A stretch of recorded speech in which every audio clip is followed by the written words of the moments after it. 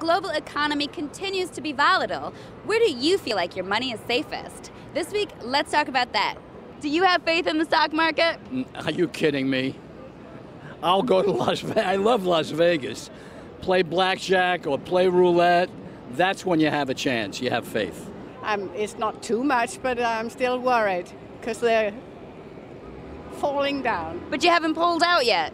No. It'll come back, for sure, for sure. Do you have money invested? No. So you don't trust it that much? I just haven't got the money. If you have the cash, now's the time to buy. Everything's low.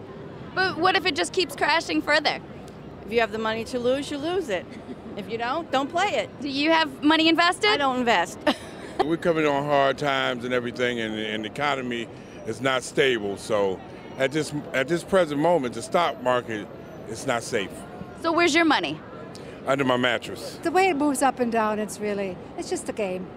So I have no faith in it. So why do we play a game with our security? Well, what are your choices? What are you going to do with your money? You're going to put it under the mattress? I don't think that's going to work too well. But what about in gold? You can put some in gold. Like Warren Buffett says, you take something from under the earth and you dig it up, and all of a sudden you put dollars into it, and then you have to get your money back out from selling the gold itself. It doesn't make sense to me.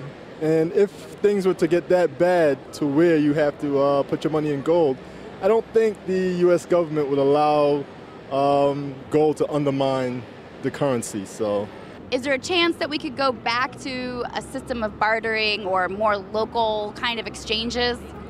I don't think so. Right now, we're living in the last days, and God said before the last days, man would be level of money, and that's what they is, levels of money. So is that what we're seeing? We're seeing signs of the end here with what's going on with the economy? I think so. No matter where you keep your money these days, the bottom line is no place will ever be completely inviolate.